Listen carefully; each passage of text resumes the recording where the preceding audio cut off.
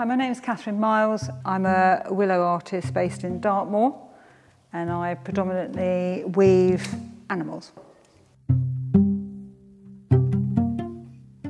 I'm working on a large willow lion for Paignton Zoo for their Centenary anniversary. It's taken me about 5 weeks so far, and I envisage it will probably take me 7 or 8 weeks in total.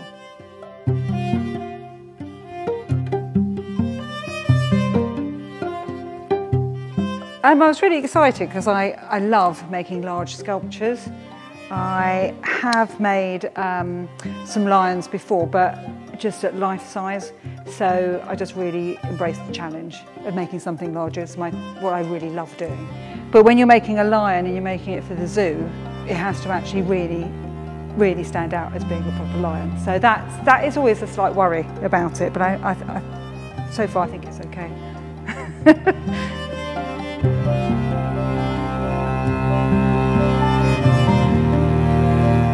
And the reason it's got bubble wrap around it is that is where the mane's going to be. So it's just giving me an idea of how to place the head. So once I've finished smoothing out all the willow on the body, I will then take the bubble wrap off, detach the head, then take it outside. Hopefully it will fit through the door.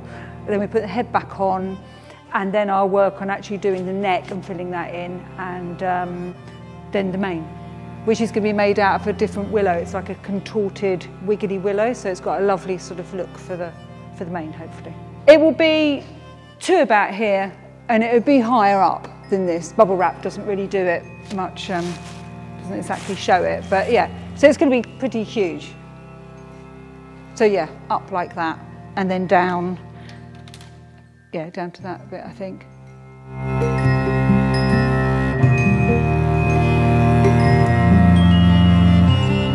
Yes, I just feel like it was a real honour to be asked to make this to Paignton Zoo. It'd be lovely to go and see it, and hopefully the public will enjoy it as much as I've enjoyed making it.